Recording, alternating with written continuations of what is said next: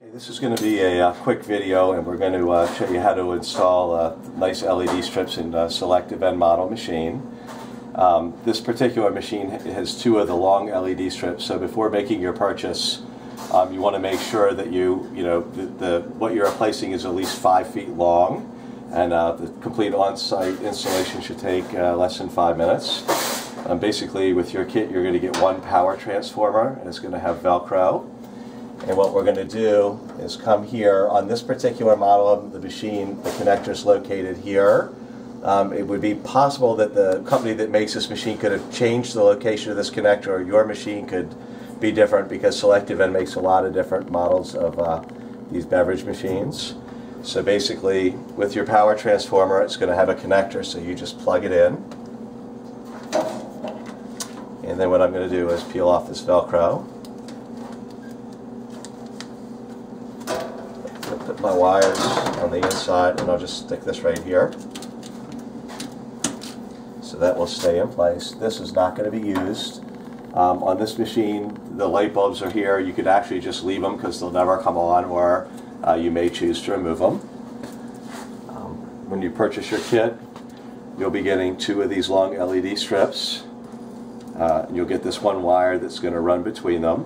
And just the first step that you want to do is I'm going to put this strip in right here, and I want to pay attention to the location. They'll have male and female connectors. So this plug here is a male. So I'm going to have this run down to the bottom. So I'm going to put the female connector on the bottom. And if you make a mistake doing this, it's easy to resolve it. So I'm just sliding the strip in, down, and then I'm putting it here, and I'm just going to lift it up a bit. So once I have this strip in place, then I'm going to go ahead and just use 2 tie straps to hold it in place.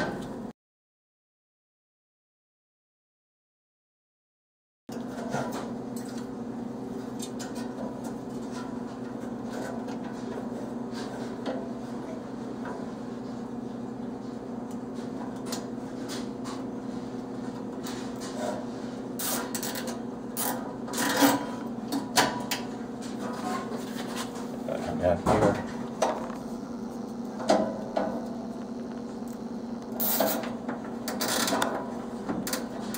Okay, now I keep all my wires on the inside of the door so nothing hits on the hinge. And here is where I'm getting my 12 volts direct current. So I'm just going to keep this on the inside. And I'm just going to connect this to this LED strip here. I have my female. So I have that connected. At this point, if you wanted to plug in the machine, you could test it. For the most part, they work without too much trouble. And I'm just going to go ahead and finish the installation. So I'm coming in, down, and lifting up a bit.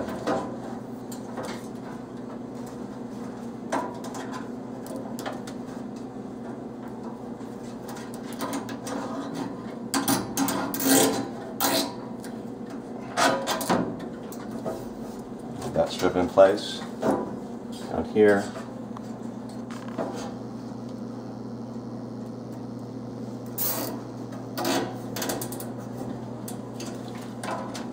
Now here's the connector. I just keep this on the inside of the door, connect it to this strip, and just keep all the parts within the door. I'm going to go ahead and then plug it in just so you can see how nicely these light it.